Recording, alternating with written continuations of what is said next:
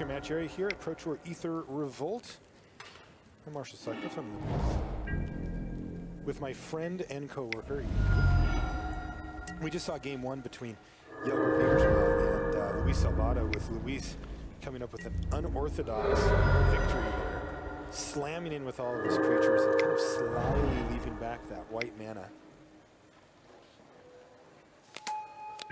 for his Cogworker's Puzzle Knot. Yeah, that was a really cool display of this new improvised deck.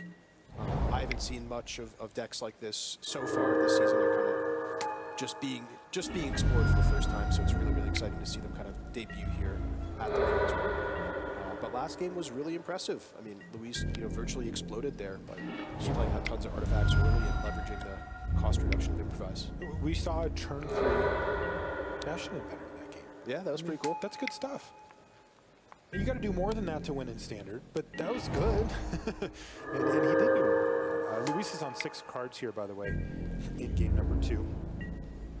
I've got some match updates for you as well. In fact, I can tell you here, Ian, that Pierre Dajon, he's up a game over Mike Sigrist, and that Gabor Coxis was able to defeat Andrew Cuneo. I'm going to tell you something.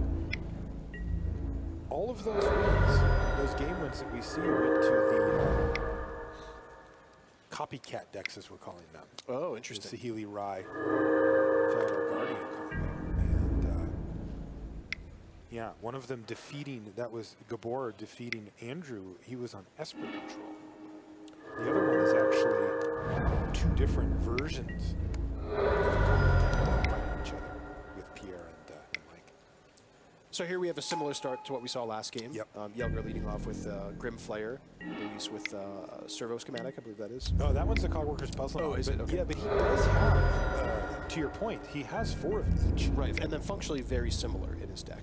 Yeah, the one difference. As we saw last game. Did become relevant last game, but yeah, they're there for the same reason. And the reason's simple. They're making 2 artifacts on turn 2. That's what he wants. He's going to miss a land drop here. This is going to be tough for Luis on this mulligan here. Also, we see no Spire of Industry this time. Yeah, based on what we saw from last game, it seems like this matchup is a lot about speed. With Jelger's deck, sort of the classic black-green deck presenting the best individual cards it can, just playing all high card quality and, maybe less on synergy as compared to Luis's deck, which is very, very synergy-focused, really needing the right cards and the right draw to kind of explode out of the gates here. Looks like a fatal push here for Luis to take down the Grim Flare. Also, there's our first Winding Constrictor. There's one in the graveyard in game 1, but now we got one on the battlefield. Hopefully we'll get a chance to see what that can do, but fatal push